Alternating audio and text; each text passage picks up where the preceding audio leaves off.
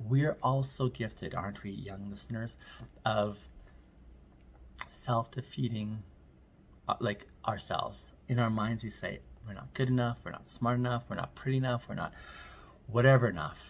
And Brené Brown is a fantastic author, and I've really benefited from her work. If you've never heard of her, you should check out her books. But she brings out this vulnerability aspect where we just don't feel like we measure up.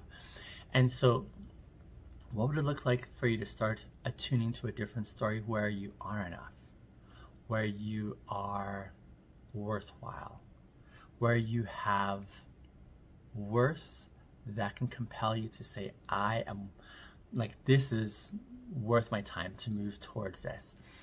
To be able to start singing this different story to ourselves. Yes, of course, we know it's going to take hard work if we're to look at becoming better versions of ourselves. Yes, it is definitely going to take a long time. But I think it just begins here, this attuning to a different story, with just being okay with the fact that it's possible.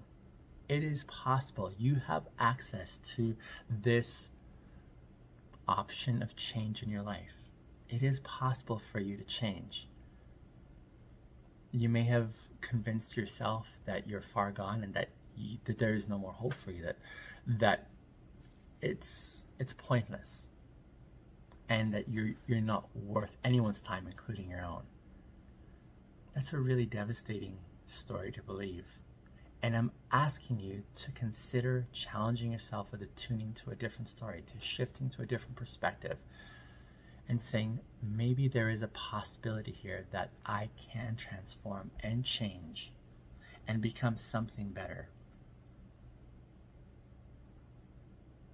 This is probably one of the most challenging parts of this process, is believing a different story for oneself.